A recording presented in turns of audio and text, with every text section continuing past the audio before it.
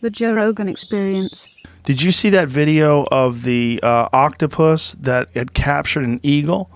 That captured an eagle? Yes. It was in Vancouver Island. No. The octopus had captured an eagle and was trying to eat the eagle, and these fishermen saw the struggle and released the eagle from the grasp of the octopus, which to me is like, that is a, like, here it is right here. Holy crap. That eagle's like, fuck, help, bro. Help, help, help, help. Hello? Well, help. Like, to me, it's weird. It's like, why are you getting involved in this? Right. It's not like, right. Like, people want to think that eagles are an endangered species. They are absolutely not endangered. You go to Alaska, they're like pigeons up there. There's there are a lot of up them. there.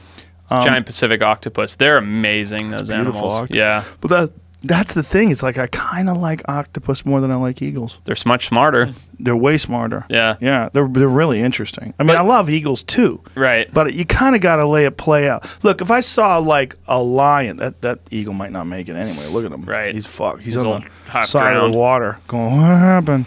What happened? The monkey people saved me from the kraken.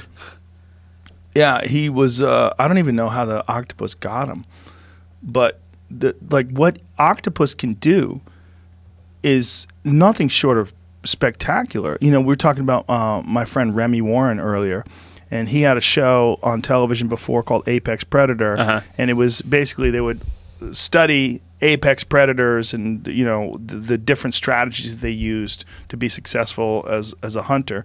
And when they did the one on the octopus, he was in here and he was like, dude, they're from another planet. Yeah. He's like, that is the way they change their texture and their color and the way they do it instantaneously to adapt to their environment and how well they blend in. They're so interesting. I think they're the most alien creature that exists on planet Earth. Yeah, I agree. There's a new documentary out on, I think it's PBS, called Making Contact, that's just about octopus intelligence. There's this guy, he's a fisheries biologist, and he gets an octopus and basically lives with it in his living room. Like, he figures out that this thing likes being petted, like it knows how to, it's the diverse array of things that this thing can process mentally. It's like on par with like what chimpanzees do.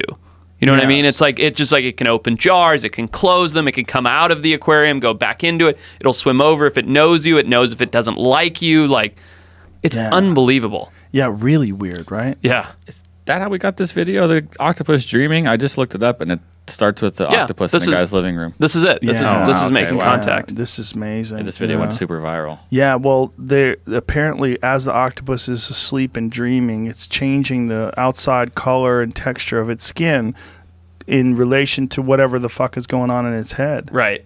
Right. That's so wild, man. Isn't that nuts? It's just so weird how they can instantaneously change their coloration and their texture and then perfectly blend in with coral. Right. Like when you see them like stop on a coral reef and just become the reef, you're like, what instantly are you? too. It's like zoop, and it's gone. Look at the colors in this thing. You know, there are people that actually believe they are from out of space. I've seen that. I was going to bring that up to you. That there's biologists that believe that they came in asteroids and eggs. You got it. Yeah, that's exactly right. What do you think about that?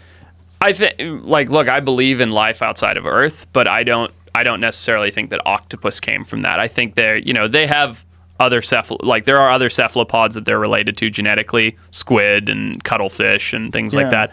I don't necessarily think they came from out of space, but I can see why there's science to support that it's a possibility, and then I can also see why people think that seeing them. Well, there's thoughts about that with a lot of different life forms, like spores. There's thoughts about that when it comes to psilocybin mushrooms. Yep. There's like the real freaky psychedelic heads think that psilocybin mushrooms came from asteroids. Right. And the proof and the pudding in that one, so to speak, is the fact that you can take mushroom spores into the vacuum of space and bring them back to Earth, and they still fruit. Yeah. I'm trying to grow weed right now to see what happens up there. Elon sent a little bit of weed into something on the space station, I think. Really? They're going to test it for 30 days and see if it's viable. Really? In some way. Wow. That's when we get into the weed business. Us and Elon, space weed. SpaceX right? weed, yeah. Elon sent weed into space, legitimately? I don't think this is the first time it's been done, but the story went around because it's a hot topic. That's interesting, because when he was on here, I don't even think he inhaled. You know? He's growing weed in space. Look at what the octopus eggs look like. Whoa. And so they're developing those intelligent chromatophores, that thing that basically the skin picks up the color and changes to match right there in the embryo. God. Look at their little eyeballs. How weird. And look how many of them. Like an invasion. You imagine if your wife gave birth to that many people? No thanks. You'd be like, what? I have a school. I have a school full of kids. First of all, I'm getting fucking snipped. Look at that. Yeah. Boom. Look how they drop off. That's Boink. what the Matrix looked like. Remember that? Exactly. Yeah, it is. Exactly. Dude, the Matrix is not that far off. And it seems like the further we go in time, in human evolutionary time, the more it seems like it's accurate. You know what I mean? Yes, Like it's like we're getting more and more plugged in every day. It's like a combination of the Matrix and the Terminator. The two Totally. of them together. Yeah, I'm very concerned about the future of our species. But going back to octopus and cuttlefish are closely related, right? And they both can change their texture and their color. Yeah, cuttlefish have less textural changes. They're more color based. Oh, okay. Yeah. What was the one they did where they had them over a chessboard and it was trying to? You ever seen that where an octopus is trying to mimic a chessboard? That's cool. Yeah, it's really weird because it throws their system off because it's so many right angles and it's such the hard contrast. Yeah, the 1-0 contrast. So when you look at it, like this octopus, like trying to like figure out, right, what to do. Yeah. Could you see actual like lines in his color? I don't remember. Yeah. I remember it being weird. It's a cuttlefish that they did. Is it a cuttlefish? Yeah. Yeah. Let's see if we can see it here. It's very strange. Just pictures are good. Yeah, look at that. I mean, that's pretty good. Like, pretty fucking good. Yeah. Look, it's got white squares, man. Right. The goddamn thing's growing white squares. Started with the zebra stripes, and then I think it figured out the squares after a couple minutes. That's pretty impressive. I like the picture in the bottom right there where the guy looks like he's playing chess against the cuttlefish. Oh, never mind. I thought there was a cuttlefish on the...